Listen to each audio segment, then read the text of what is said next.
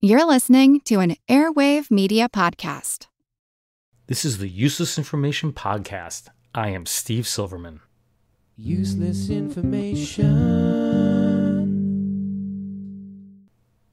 As I've mentioned many times over the years, I'm a high school science teacher by day.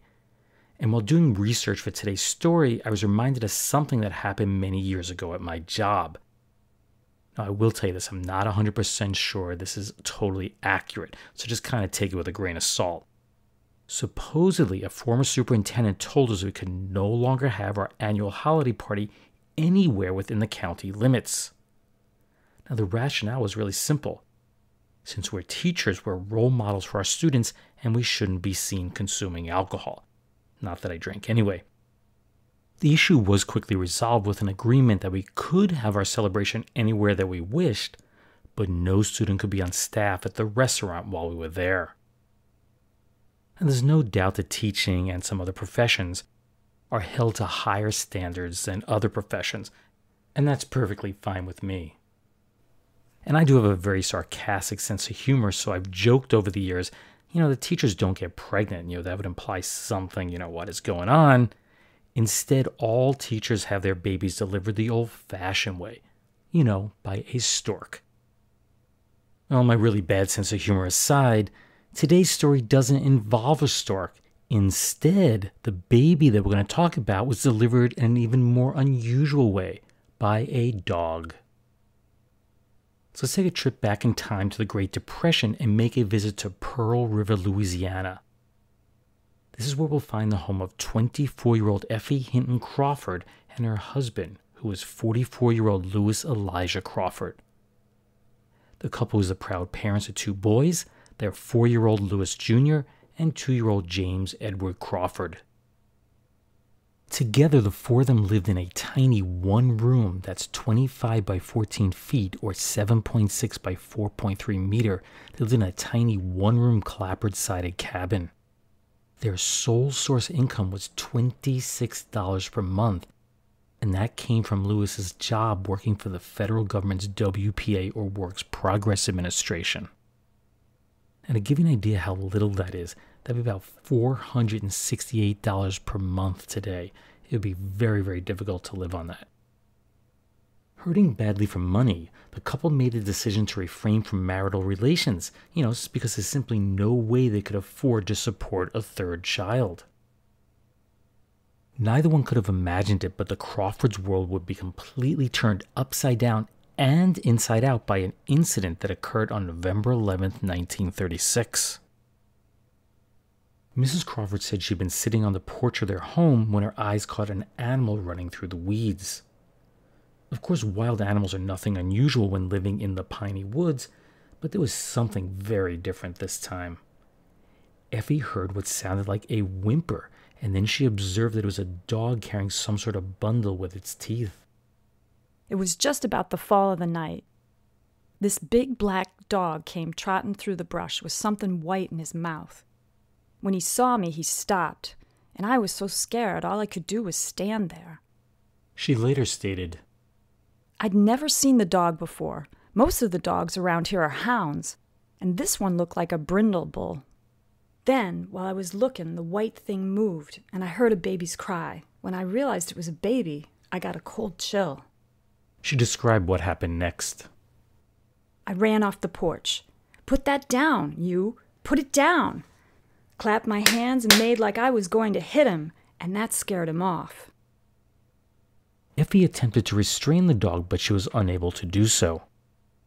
Her attention then turned to what her senses had interpreted could be a baby. As she carefully unwrapped the filthy square of cotton, she discovered a small infant boy who appeared to be just days old, facing downward toward the ground. Her motherly instincts immediately kicked in, and she raced the baby into the house. Effie wrapped the newborn in a clean towel and proceeded to place him between the covers of the couple's bed. For additional warmth, she lit a fire in their makeshift stove, which really was nothing more than a modified oil drum. She next grabbed a baby bottle and prepared condensed milk to feed the child. Lastly, Mrs. Crawford summoned the help of Mrs. Lizzie Crawford, who was both a midwife and a distant relative. After examination, the 8-pound rosy-cheeked, blonde-haired, blue-eyed baby was declared to be in relatively good health. When her husband Louis arrived home later, she told him about this bizarre incident. And at first he was certain she must be joking, she'd done that before, but this time Effie wasn't. She took him to the bed, and there he saw the baby for the very first time. Clearly this baby had to belong to someone, so Mr. Crawford contacted parish officials and told them of his wife's discovery. It wasn't long in the small town before word spread throughout the community and the crowd started to gather around the Crawford home. It seemed like everyone just wanted to get a glimpse of the baby. This deeply religious group felt that the baby was a divine gift intended not only for the Crawfords, but for the community as a whole.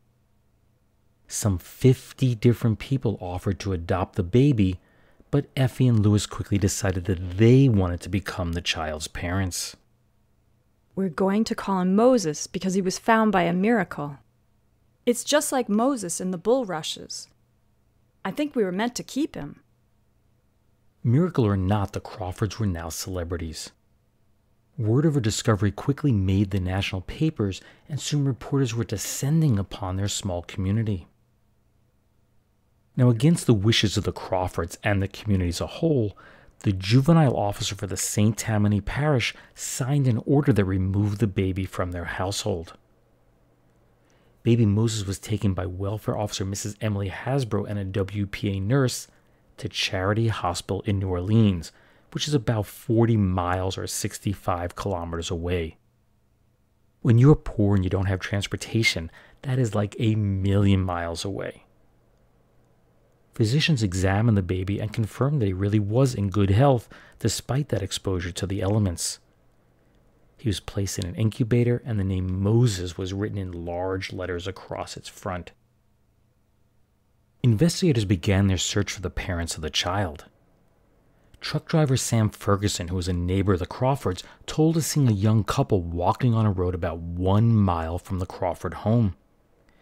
He added that in addition to a small girl who walked alongside the couple, he observed that they had a large dog and that the woman was holding a small baby. Word was immediately sent to all nearby police to keep an eye out for the suspected couple. Quote, "We are looking for the couple," Police Chief P.A. Saxton of nearby Slidell said. He added, "If they have a baby with them, they are all right. But if they haven't, we know we've got the right couple." Unfortunately, a statewide search failed to locate the suspected parents. Effie continued her plea to get baby Moses back. I found that baby. I saved his life. I'm not going to give him up. I'll move heaven and earth to get him back. On November 13th, a reporter from the Times-Picayune in New Orleans, a guy named Thomas Sankton, entered the story. Now, he wasn't sure where the couple's cabin was, so he stopped at the home of Louis's uncle, that's a guy named Fletcher Crawford, to ask for directions. Call it a hunch, a white lie, or whatever, but somehow Sankton convinced Fletcher that Effie's story was just, totally false. So Fletcher took Sankton up to the house, and upon entering, Effie asked, "What do you want?" To which Fletcher replied, quote, "Effie, here's a newspaper reporter. He said you told how you are the mother of the baby you said you found with the dog the other night. Did you?" Effie then broke into tears and stated, "I ain't told nobody nothing. Not nobody." Effie then asked the reporter to step outside. She walked barefoot alongside him to the pigsty and then admitted what had really happened. "I don't want them all to hear. I told my husband. He knows." As she was telling her story, her husband Louis came outside, and the reporter decided to ask him how he felt about it. He replied very simply, "I love Effie." Clearly the cat was now out of the bag. Effie now claimed that she had given birth to baby Moses around 11 in the evening on Sunday of November 8th, 1936. But was she really the mother? Could this all be another lie so she could convince the authorities to let her keep the baby? The only way to know for sure would to have a doctor check to see if she had recently given birth. I'm going to leave in a bit of suspense as to what the doctors found out. That's because we're going to take a quick break to hear from the sponsor of today's podcast. But when we return, you get to hear exactly what happened to Effie when she was taken to the doctors. All I will tell you right now is that these are doctors you hope never, ever to see.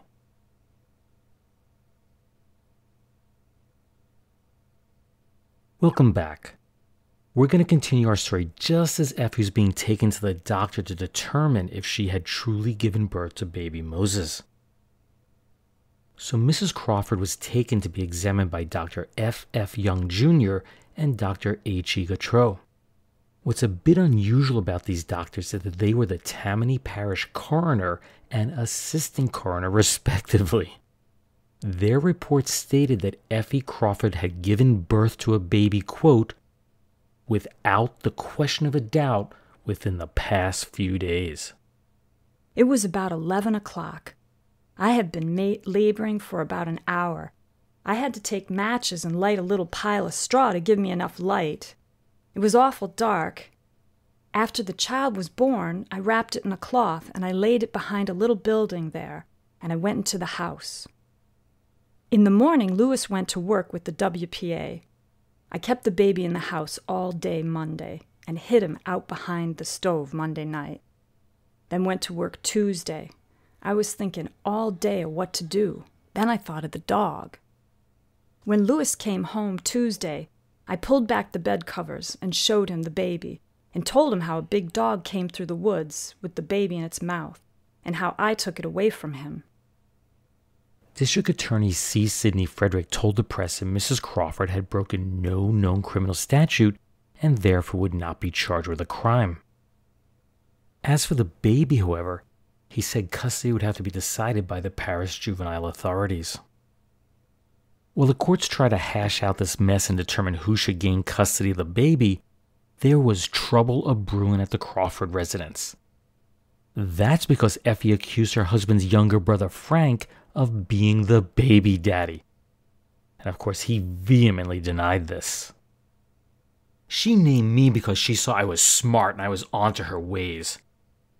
I never laid a hand on her except once to shove her out of my mother's house. Frank continued. We never liked her. She was a come here. And if he's not going to leave her, he'll vacate too. That ain't even his house. It's his sister's. He ain't got nothing. The chickens even ain't his. Frank added regarding his brother. He says the doctor says she's in no condition to move. She's sick, he says. Well, I wish she died while she was about it. And he wasn't alone. The entire Crawford clan, which included Lewis's 7 brothers, 2 sisters, their wives and husbands, and his 62-year-old widowed mother, they all wanted him to leave his 2-timing wife. There was even talk of tar and feathering her and then ultimately driving her out of town completely. Fearing for her life, Deputy Sheriff Clarence Crawford, that's another Crawford who's related by marriage, he was ordered to protect Effie from all and any violence. Lewis was torn as to what he should do. He truly loved his wife. And at first he stood by her and refused to give in to his family's demands. He vowed that he would, quote, stick with Effie through hell and high water until the end. But it wasn't long before he changed his tune. He later stated that he would, quote, would have to quit her when this thing's over because it would ruin my character to live with her. On November 16th, District Court Judge Robert D. Jones ruled that 8-day-old baby Moses, who was still in the hospital suffering from a slight cold, could be returned to Effie Crawford as soon as physical conditions permitted. The judge stated, quote, this woman, misguided and errant though she was, has violated no prohibitory law of the state. Her actions were those of a woman driven frantic and desperate in fighting alone a battle in which she herself must have foreseen failure in defeat. He continued, Many women would have abandoned their children rather than face the same terrifying circumstances. She is poor as thousands of others, but this cannot forfeit her rights.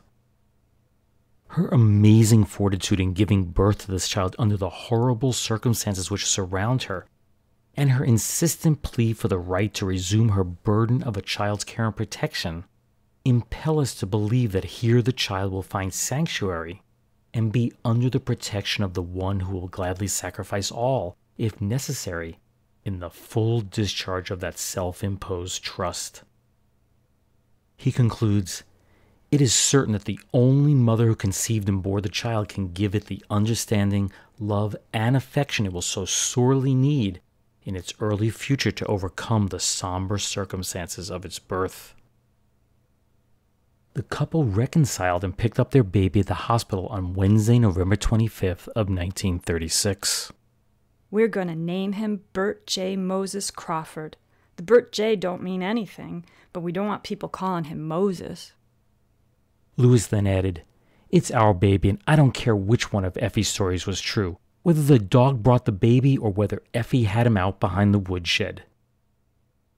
Well, the Christmas of 1936 proved to be a great one for the Crawford family. Not only were they celebrating having their new child at home for the first time, but gifts of food, money, and clothing just poured in from all over the country. And it was not just for the baby, but for Effie, Lewis, and their 2 children also. The press did a follow-up story on Bert's first birthday, and everything was still going well. Bert was learning how to walk and talk, while everyone seemed to have just put it all behind them. Effie was now back in the good graces of her husband's family, and the community seemed to act as if nothing had ever happened at all. Of course, time marches on, and all the people mentioned in the story are no longer with us. Lewis Elijah Crawford, the dad, he was 51 years old when he left us on June 25th of 1944. After remarrying, Effie Crawford Schultz died at age 85 on November 12th of 1997. And Bert J. Moses Crawford was 73 years old when he passed away on February 10th of 2010. Useless, useful, I'll leave that for you to decide. This holiday, buy gefilte fish in gleaming glass jars, made in the finest tradition of Passover under strict rabbinical supervision. Delicately light, always right. Gefilte fish in jars. Choose your favorite brand at your local food market. A message from the Specialty Foods Trade Institute. I'm betting you haven't heard many commercials for gefilte fish lately. Anyway, that commercial is from the 1950s, and it was featured on WEVD radio in New York City. The station was started in August 1927 by the Socialist Party of America, and it was named after its former leader, Eugene Victor Debs, EVD. He had passed away the previous October, so it seemed appropriate to name the station after him. In 1932, the station was taken over by The Forward, which was a leading Yiddish newspaper in its day. The station reached its apex in the 1940s, and then listenership just dropped off after that.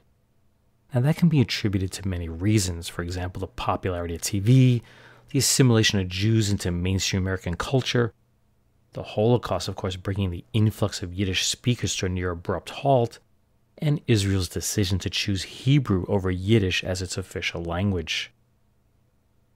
After many changes in formats, the channel was eventually picked up by ESPN, and it now operates under the call letters WEPN. As for gefilte fish, some consider it to be the sausage of the sea. And if you've never had it, it's basically ground up to boned fish, typically whitefish, pike, carp, that's mixed with seasonings, matzah meal, and some other ingredients, and then it's poached. I kind of consider it like, fish meatloaf. I must say that it was perhaps the food that I hated most while growing up. My mother's mom, my grandmother, loved it, and every time my grandparents came for a visit, there would be the jar of gefilte fish open on the table. Not only I disliked the taste, the smell, the texture, it personally reminded me of white turds. Now, my cat Snowball, who's long deceased, She loved gefilte fish. It was the only food she would jump up on the table for. As soon as she got one whiff, she was there. As for me, after about 40 years of trying to avoid gefilte fish, I recently decided to give it a try. And you know what? I didn't find it to be bad at all. Now, it's not like chocolate. I still don't plan to eat it regularly. But, it was okay. But I must admit, it still looked like white turds to me. So here's a question for you. A few weeks ago, my wife asked me as we're walking up the road, what is the difference between a tree and a shrub? Well, do you know the true difference? Just in case you don't know, hang around for a bit and I'll let you know the answer at the end of this podcast. In other news, here are a few short stories that I found of interest. In our first one, long before the Amityville Horror made the village famous, the New York Times reported on February 9th, 1903, that its citizens were hoarding pennies. And this probably doesn't come as much of a shock to you because people have been hoarding pennies for years. What's odd about this story is that they were only hoarding shiny 1902 pennies and nothing else. Why 1902 and why shiny? Well, it was all traced back to a Fulton fish market dealer named Alva W. Half.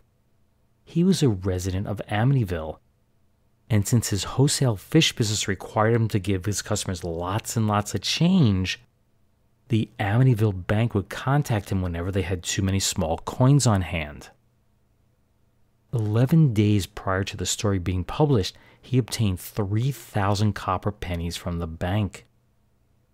Since this occurred right after the holiday shopping season, the department stores had just given out tons of shiny new 1902 pennies as change for purchases made. Someone commented to Mr. Half about the shiny pennies, and he jokingly said that he was, quote, gonna take the coins and get the gold out of them.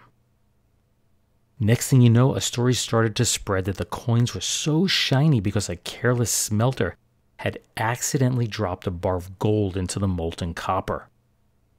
And you guessed it, suddenly people were checking every penny to see if they were 1902, and they kept them so they could cash them in to get the gold. Well, an analysis made by the public school chemistry class confirmed what you probably knew all along. The pennies contained no gold. Every penny was worth, you got it, 1 penny. So let's move on to our next story. Today we take for granted that we can keep people alive via artificial respiration. But of course that wasn't always the case. Back in April of 1927, newspapers across the country reported on the progress of 18-year-old Walter L. Booth, who was being cared for in a hospital in Roanoke, Virginia. You see, Walter had become injured in a car accident on May 29th of 1926, and he did recover from his injuries and he went back to work, but then he fell ill months later. Unfortunately, partial paralysis soon set in, and doctors determined that a fractured and dislocated vertebrae near the base of his skull was the cause. He failed to improve, so 6 weeks later decided that surgery was his only option. It was during that procedure that his lungs collapsed and he could no longer breathe on his own. So with no machine to keep Walter alive, his friends were called into action. 2 by 2, working in 30-minute shifts, his friends just stood on either side of him and pumped his arms up and down. Doesn't that sound crazy? Well, the doctors said it was keeping him alive. His friends continued to do this day after day, 24 hours a day, with the hope, of course, that it would improve. Sadly, he continued to weaken, and on May 7th, that's 378 hours or nearly 16 days after that pumping started, Walter took his last breath. And lastly, do you remember when, years ago, the signs outside most motels advertised free TV, air conditioning, and a swimming pool? Well, someone took that sign seriously on January 6th of 1961. That's when a man reserved 10 rooms at the Holiday Inn Motel in Jackson, Michigan, under the name of a well-known company. So with 10 keys in hand, he went room to room and stole all of the 17-inch television sets. I mean, you can't blame him. After all, the sign did say, free TV. So a few minutes ago, I asked you what the difference was between a tree and a shrub. Now, most people have a general sense of what distinguishes one from the other, and I'm sure there are some that may disagree with what I'm about to say, but here is the answer from the book Identifying Wood by R. Bruce Hoadley. He just happens to hold a doctorate from Yale in wood technology. So woody plants are considered to be trees if they reach 20 feet or 6 meters in height at maturity, and they have a dominant single stem. You know, what we call a trunk. Now, if they're less than 20 feet at maturity, whether they have a single stem or not, they are considered shrubs. It's as simple as that. They're either trees or they're shrubs. So that got me thinking, what's the difference between a shrub and a bush? Well, good luck trying to figure that one out. That's because the terms are used interchangeably and they've lost a lot of their distinction. In general, a bush is a bit smaller than a shrub, and its leaves touch the ground. A shrub, on the other hand, tends to be a bit taller, have thicker foliage, and of course its leaves don't touch the ground. In addition, bushes are typically found in the wild, while shrubs are cultivated. They're pruned and they're taken care of by mankind. Of course, the two words have become quite synonymous, so I doubt anyone is going to complain if you choose one term over the other.